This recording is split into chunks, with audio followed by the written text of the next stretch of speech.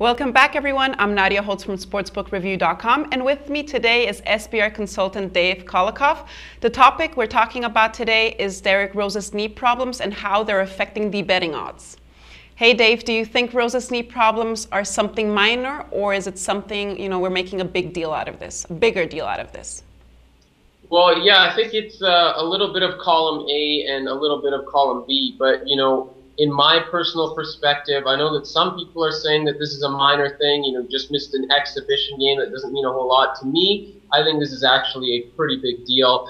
I think that when you take a look at Rose and the fact that he can't play a couple games in a row, he plays the first game, says he's 100%, says as good as he's felt, and then the next game, he's got knee soreness again. I mean, this is a disaster, in my opinion. And no, I'm not embellishing here at all or exaggerating. I think it's pretty serious.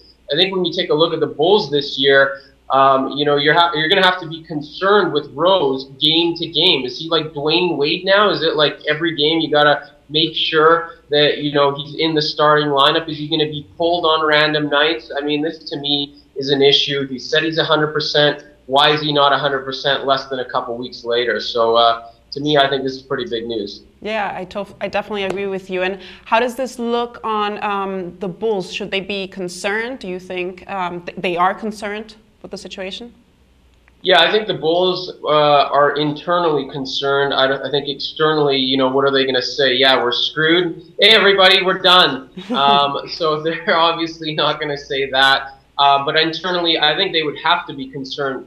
We know that this team is not a title contender without Derrick Rose. Tom Thibodeau does a good job with what he's got, uses duct tape and shoestrings to kind of, make this first round, second round playoff team in the East. But realistically, unless Rose is 100%, this team is not going to be competing with the Cleveland Cavaliers. So internally, I think they are concerned. How long is this knee going to hold up? Is this, the type of thing that's going to be plaguing them later on in the season? Is he going to start well and everything's going to be fine, but, when we get to the grueling stretch of the playoffs, is he going to be able to last? And I think those are some of the concerns that the Bulls brass is having right now. Okay, so I'm guessing with what you said, you're definitely you would say for the bettors to stay away from betting for the Bulls at the moment?